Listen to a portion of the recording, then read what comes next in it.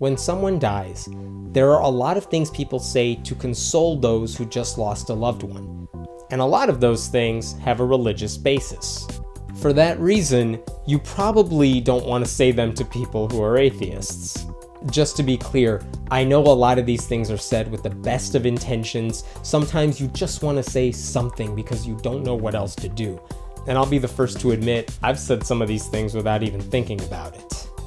But if you're religious, I want you to know how some of these statements may come off to people who don't believe in God or the afterlife. God only gives you what you can handle. Well, I can't handle this, so God needs to stop playing games to test my limits. Unless he wants to kill me too, which apparently isn't out of the question. It's all part of God's plan. What horrible God creates a blueprint for my life that includes the death of a child or a life-threatening disease or multiple surgeries or heartache?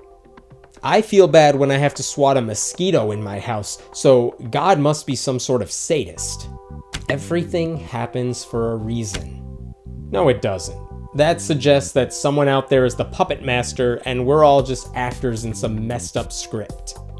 We can always find meaning in a loss, and we can always bounce back from a major setback, but there's no reason to believe someone died so that we could recover from it. No one needed to die for my personal development. He's one of God's special little angels. He was special to me too. If God's gonna get him forever, why couldn't I have him for just a few more years? He's at peace now. He's not anything now. He's in a better place. How is being 6 feet underground better than being here right next to me? He's looking down from heaven. Then I guess we made eye contact because I just rolled my eyes.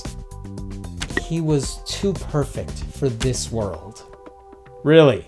And that's a crime punishable by death? God called him home. If God wanted him home this badly, why did he let him come out and play in the first place? He's in my prayers. A little too late for that one, don't you think? Now you have a guardian angel. Oh, so God needed to take a vacation from watching over me, so he killed someone to take his place?